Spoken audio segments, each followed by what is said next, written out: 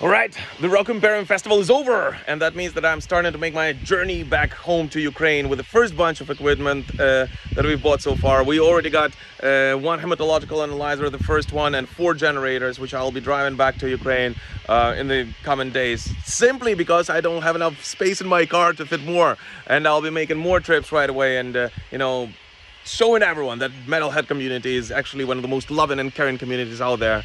And guys, I just wanted to thank everyone whom I met on this trip. The Judas Priest team, of course, the boys themselves, Saxon, Uriah Heep, amazing bands who performed at Rock Imperium Festival, and more than anything, the Madness Live team, who are just incredible people and very passionate about what they do. And I'll share my thoughts about their festival very, very soon on the main channel.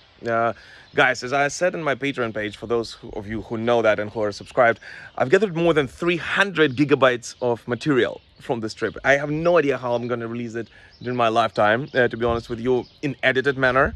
But I'll, of course, release a lot of it about behind the scenes work for, some of our favorite bands, interviews with, I don't know, Judas Priest, Doro, Love Bites, Beast in Black, Saxon, you name it. A lot of bands, which I'll hopefully wrap up in something more interesting than just, regular interviews. So stay tuned for those. Those are coming on the main channel. But meanwhile, I'll be dumping this channel most likely with some of the raw footage material and the Patreon page with some of the stuff, before I edit it into something that can be released on the main channel.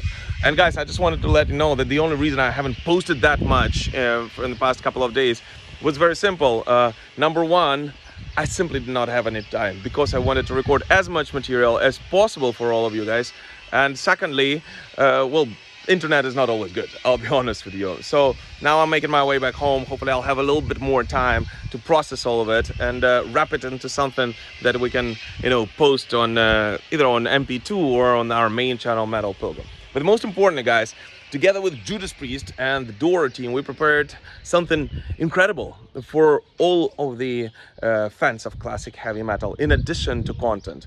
And so for all of those who are donating to Ukraine on, for this volunteer campaign, there will be some raffles and giveaways of stuff no one can ever purchase online, and stuff which is a true treasure for all of the heavy metal maniacs out there.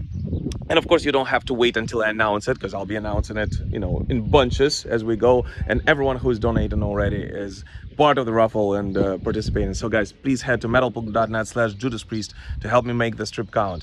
But once again, let me know what kind of, because I'll be honest with you, it's kind of hard for me to even wrap my head around all the stuff that I've gathered so far. So if there is something particular that you would like me to talk about, I'd love to. I had some interviews with the Judas Priest Invincible crew that I'd love to post a special episode about it. I have interviews with many musicians and stuff like that. But meanwhile, let me know if anything else I can think of. I'm sure I have footage for it here or there. But love you guys all. Stay heavy, and Slava Ukraini!